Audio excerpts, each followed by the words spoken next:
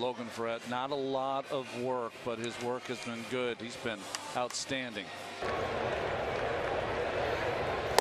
Good changeup by Verrett to strike out Bohr for the first out. 8th pitch coming to Real Muto.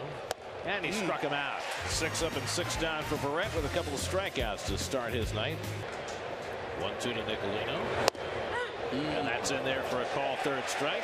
3rd strikeout for Logan Verrett over 3 perfect innings. Verrett ahead 0-2. And Prado skies one to left center. Lagares takes care of it. That retires the side.